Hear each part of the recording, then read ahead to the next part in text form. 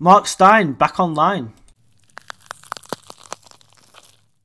I logged on to Twitter this morning, as I usually do, just to see what's floating around, what stories to talk about, etc. And the first thing that came up was that Mark Steyn is now back between 8 and 9 o'clock doing his show, but not on GB News. He's doing it through his own website. You can watch it for free. I just clicked on the link.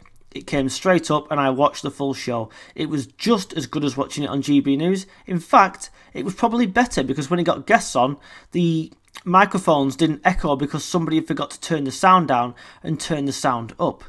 He had exactly the same guests as he normally would and talked about the exact same subjects that he normally would. On top of that, he also pointed out, and I've checked the figures for myself, that the 8 till 9 slot now on GB News, which Mark Steyn was forced to vacate, is now being filled, as you've seen, by a combination of Mark Dolan, Patrick Christys, Lawrence Fox. They're talking about Jacob Rees-Mogg going there as well. At one stage, it was hitting 700 viewers. That's how many it was getting. Mark Steyn was pulling in the second or third best every single week on GB News, with Farage usually taking the number 1 slot.